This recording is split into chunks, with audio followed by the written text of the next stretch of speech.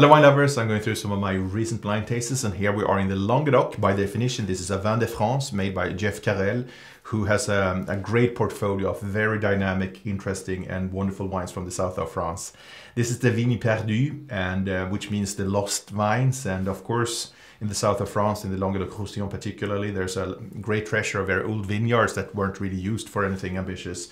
This is an interesting blend. This is 85% of old Grenache Blanc and Grenache Gris, mainly, I think, and some Carignan Blanc, which is a quite rare variety. And thus, this is considered just a Vin de France, even though it's a very highly complex wine, coming mainly from granite and slate. Wonderful richness on the nose here.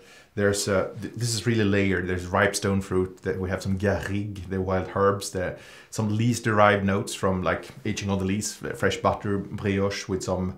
There's a hint of oak there, but I think it's old and used oak. Palate is warm. It's ripe, yet with very good precision and freshness. It offers bold yellow fruit flavors with a nutty, peppery spiciness. Really mouth-filling with good volume and a long lingering finish. Wonderful white wine with great personality and character. Enjoy.